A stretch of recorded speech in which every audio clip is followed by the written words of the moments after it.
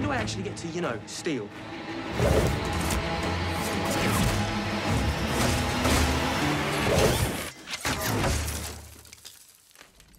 This movie is a bromance, it's a love story, it's an action film, it's a heist movie, it's a war film. I mean, we have something for everybody in this film, and our hope was to give everything that Robin Hood fans were longing for and also attract a new generation of young people who've been watching superhero movies and, you know, they love video games. We wanted to sort of make it a little bit more special effects, make Robin Hood more of a superhero, more of a badass kind of a character, and so I think we did that.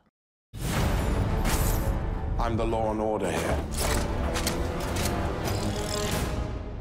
Any talk of the thief, bring it to me. I don't mind hanging out with the guys at all. I loved all of the guys were amazing. I mean, they were really cool with me, and we all got along like a family. So. It wasn't that difficult, to be honest.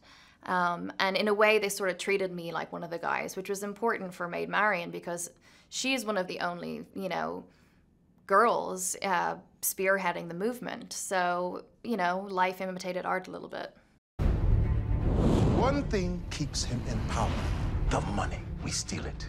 Want to hit the treasury yourself. Set up a meeting. Everyone is with us. This is our shot.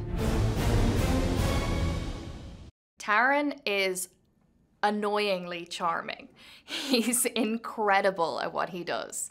I wouldn't be able to do what he does. I mean, he pulls off this sort of action hero guy, but he also has so much depth and so much emotion, and he can do so much. He's so versatile, and it was really amazing to watch him do what he does. You know, this is my first action movie, and so I was sort of getting used to, you know, running around and doing these things, and, you know, he was just shooting the arrows, you know, cracking a joke, you know, kissing me. Like, he really is a talented guy, and so I feel very lucky to work with him.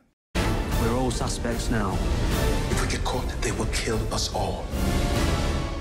Really inspiring. Thanks. You're not Robin of Locksley anymore. You're Robin Hood.